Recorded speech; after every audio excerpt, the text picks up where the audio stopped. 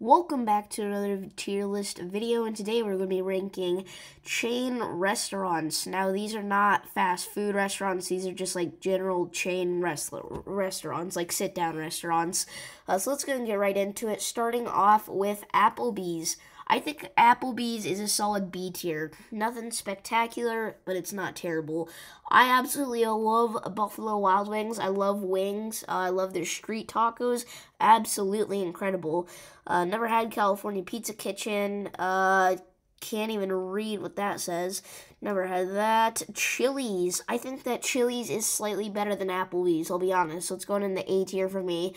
I consider Chipotle to be fast food, but it is on here, so I'll put it in the A tier, I guess. Cracker Barrel, I used to really like this place, but honestly, as time goes on, I'm just, like, not a huge fan of it anymore.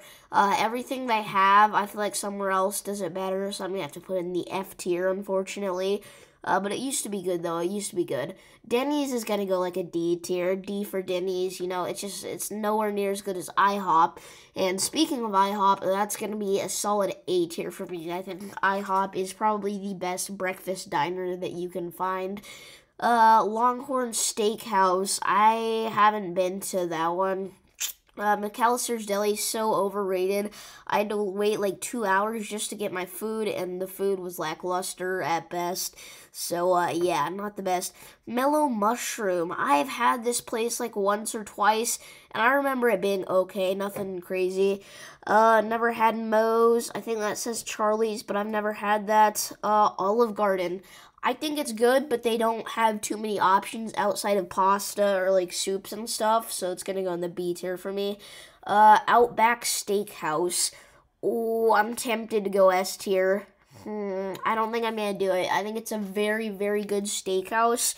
Most of the food's pretty good. Bloomin' Onion, absolutely spectacular. This is like top of A tier for me, but yeah. Panera, it's okay. It's whatever, D tier.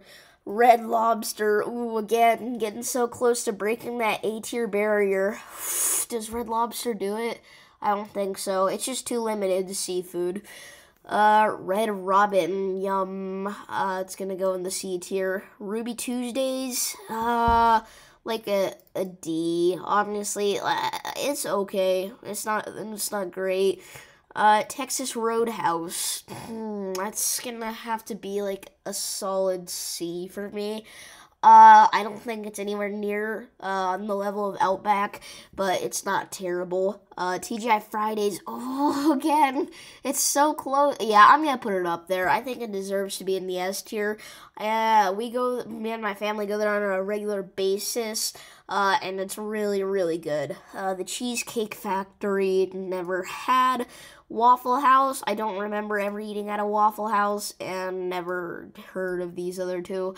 So, yeah, that is the chain restaurant sit-down tier list. If you guys did enjoy this video, then make sure you subscribe. I'm doing more and more tier list videos as time goes on, because you guys really seem to enjoy them. They're real easy to film. I don't really have to edit them at all. I like doing them. So, yeah, if you guys enjoy this video, then make sure you subscribe, and I'll see you in the next one. Peace.